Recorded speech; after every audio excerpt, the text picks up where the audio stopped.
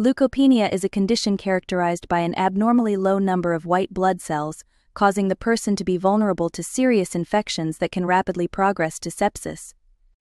Neutropenia, a subset of leukopenia, specifically refers to a low level of neutrophils, critical for the immune system's first line of defense. Leukopenia can be caused by various factors, including autoimmune diseases, malignancies, chemotherapy, and the use of immunosuppressive medications. There are no symptoms of leukopenia other than infections that develop due to the client's weakened immune system. Symptoms of infections can include fever and chills, sore throat, a productive cough with purulent sputum, dysuria or malodorous urine, wounds with purulent drainage, tachycardia, tachypnea, and new-onset confusion in older adults.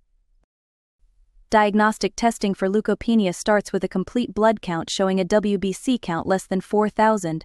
Calculation of the absolute neutrophil count, referred to as ANC, is also crucial, as it helps assess the severity of neutropenia and the associated risk of infection. ANC is calculated based on the percentage of neutrophils in the white blood cell count. The risk of opportunistic infection increases as the ANC falls below 1,500, and the risk of serious infection increases as the ANC falls below 500. Further testing may also be required to identify specific infections, such as urinalysis, wound culture, or a chest X-ray to assess for pneumonia.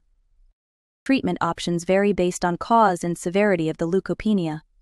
Mild cases might only require prevention strategies to prevent infection, such as strict hand-washing or avoiding others who are ill. Moderate to severe cases may include antibiotics for fever presumed to be from an infection, granulocyte colony stimulating factor to boost WBC production, or adjustments to prescribed medications known to affect WBC counts. In severe cases related to bone marrow problems like leukemia, stem cell transplant may be performed. Nurses play a pivotal role in the prevention and early identification of infection. Interventions include closely monitoring vital signs for signs of infection, limiting visitor exposure, promoting good rest and nutritional intake, encouraging fluid intake, facilitating coughing and deep breathing exercises, and educating clients and families on infection prevention strategies. Nurses must also be vigilant for signs of sepsis that require immediate medical intervention due to the heightened risk posed by the client's compromised immune system. Early signs of sepsis include temperature over 38 degrees Celsius or under 36 degrees Celsius, heart rate greater than 90 beats per minute, and respiratory rate greater than 20 breaths per minute. Evaluation of interventions involves assessing whether the client remains free from infection.